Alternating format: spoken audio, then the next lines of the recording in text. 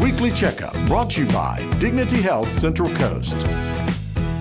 Since all women have a 1 in 8 chance of developing breast cancer, San Luis Diagnostic Center now offers 3-dimensional breast tomosynthesis. Dr. Fred Vernacchia explains. Think of it this way.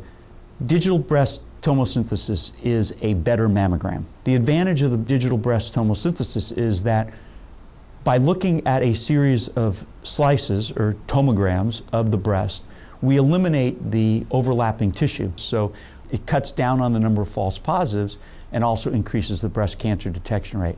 It's also been shown to be superior at diagnosing cancers in patients with dense breasts who are at about a 20% higher risk of developing a cancer. A digital breast tomosynthesis is painless and takes less than 10 seconds to complete. I'm very pleased to say that the piece of equipment that we purchased is superior in many categories.